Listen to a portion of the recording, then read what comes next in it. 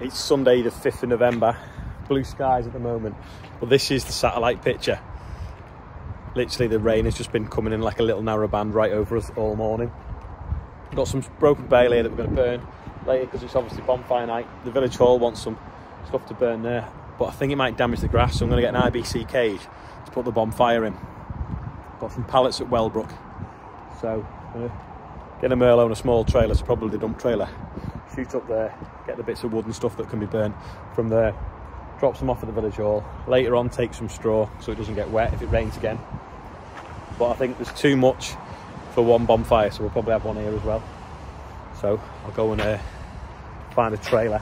Once I've done that, then I can get all these in the shed and maybe we have a quick look at all these Merlots, get them all together for a group photograph, family photo. Wheat update, just about holding up until you get to where the flood is. Now, is there any money in boating lakes?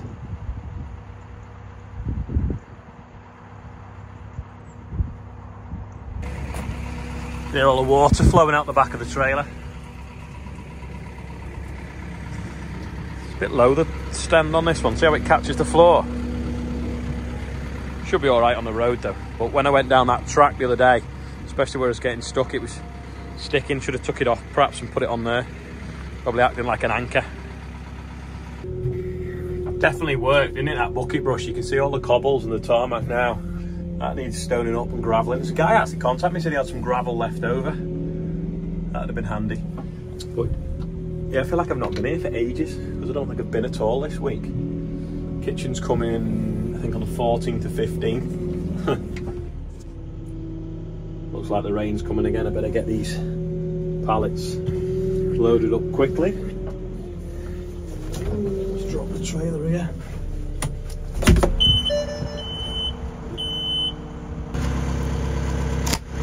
Brakes and the lights. Don't think we can burn the green and red ones. I think they belong to somebody else, like on hire or something by supermarkets. Them two are broken, they're all right, but I brought a trailer. I forgot how big that bucket is because I can fit two side by side. I actually fitted them all in the bucket, so it's an absolute waste of time bringing the trailer, but never mind. It only takes a second to clip it on. Been going down the road and I can hear this rattle. It's that. It's totally cracked, that bucket. So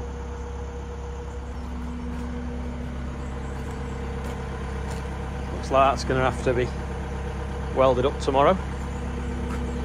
So it does any more work. It's cracked there, been welded. Now it's cracked there. There's cracked in the past, but yeah, we'll have to plate it, I think. Got one of these IBC cages with a metal bottom.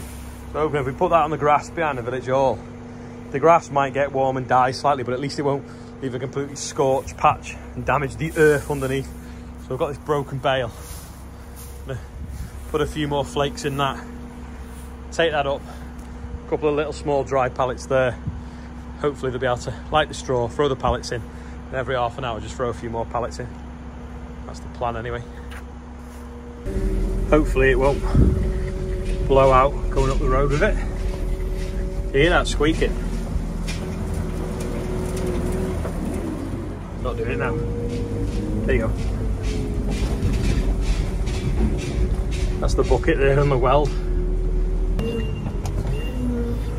Should be okay this for just shoveling up this loose straw, and then I can put the header away then in here.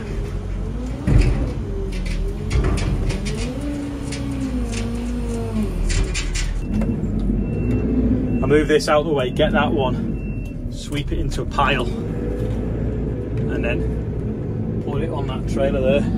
It's filling up a lot though. It's amazing how much straw's in a trailer once it bulks out a bit. How much straw, sorry, in a bale once it bursts. It's a funny noise this thing makes. It's like, it's like the clangers. Some people won't remember the clangers. Oh, that's a quiz question, who remembers the clangers? Go from the other side now and brush it to the middle. scoop it up, job done. Gonna spin the head around there, drop it off, put this in the shed for a family photo, move all the Merlots out, and then put it back in the shed where the Merlots are going to be parked. Can't really get a very good photo, to be honest, because of the pillars.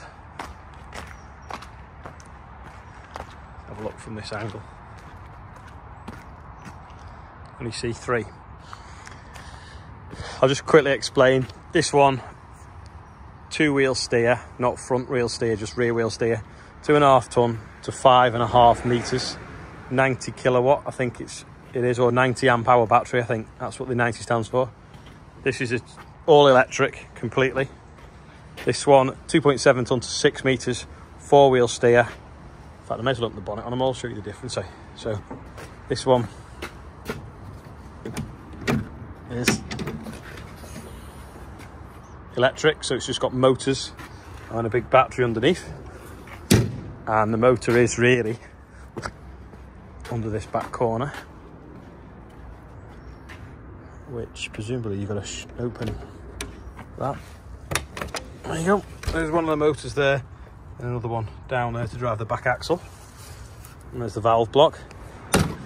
That's that one. This one, in fact they are all different here because the two that look the same aren't. So this one's got a Kohler engine, 60 horsepower I think. So that's 2.7 ton to 6 meters. Same carriage as the other 3. That's got a slightly smaller carriage, although that bucket will fit that. I should, if I get a chance this week, I'll put a bucket on the front of all of them and you can see like the difference, and we'll get them out and we'll stretch them all out in the air as well. This one, 3810. Now this one should have a Deutz engine, I think. Yep, a Deutz engine in this one. I think it's 140 horsepower. So that's the bonnet shut. 3.8 ton to 10 meters. Again, same carriage fitment as what we call the mini Merlo. It's got the micro Merlo, the mini Merlo, and the standard one. But these are 10 meters, so they've got 3-section boom. So a lot of telehandlers won't have this bit here. They'll just have that boom and that one. But you've got 1, 2, 3. So it really telescopes out. This is 145 horsepower. And it's got cab suspension. So the cab is suspended and it floats up and down as you go over bumps. This one is also a 3810, but this one is now got a Perkins engine in it. So it doesn't look a lot different unless you know what you're looking for. Obviously you've got the Perkins on the filter there. Is the turbo in a different place? Yeah, I think the turbo's facing you on this one, isn't it? Which is here. Let's go back to this one. I don't think it was on this. I think it's behind the engine on this one. Or did I just get myself confused? Oh no, it's there. Sorry, yeah it is. It's just it's lower down. The older Perkins engines, though, I think, did used to have the turbo. I thought down the back there, or at least the starter motor is anyway. But yeah, that's a Perkins engine. Now it drives very much the same, but if you look at that one, it says it's a 145. I think this is only a 135. Yeah, 136. So it's 9 horsepower different, but pretty much drives the same. But yeah, there's a family of Merlos. Oh, if that one was bigger, they'd be like Russian dolls, wouldn't they? They'd all fit inside each other. But yeah, 10 meters, 10 meters, 6 meters, 5.5 meters. So it's amazing really for the size of that. It's like, what is it?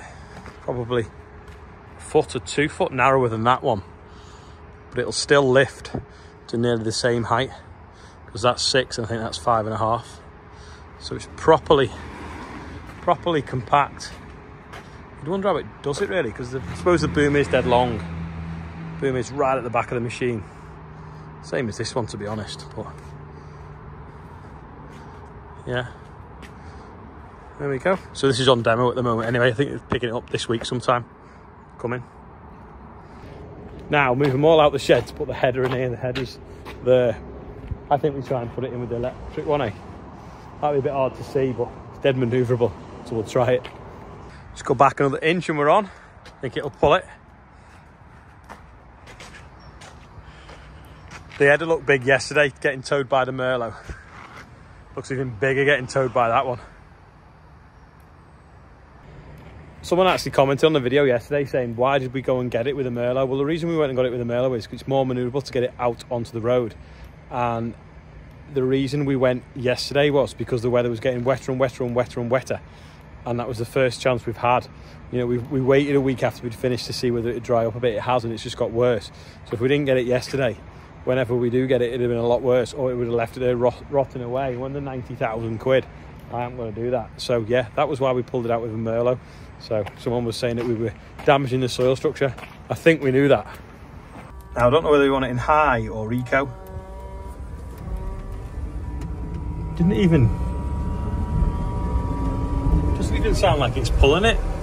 Like you'd normally get like a bit of a, if there's a diesel engine, hear it bark as it's set off, but this is fine.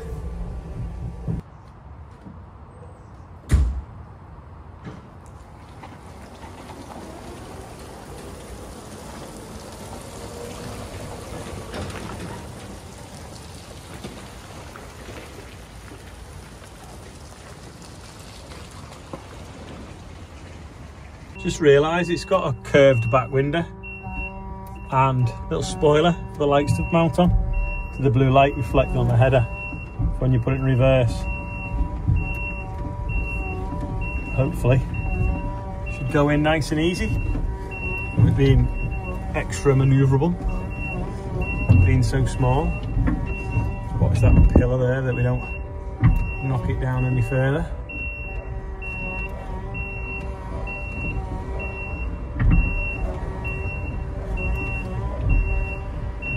Easy peasy with this. I thought it'd be awkward to see where I'm going, but because I'm backing round the bend and you're kind of that low, you can nearly see underneath it somehow. Chester's barking at something. Probably wondering what that funny noise is from the electric motors, perhaps. There we go. That wasn't a bad guess. A couple of inches. There we go.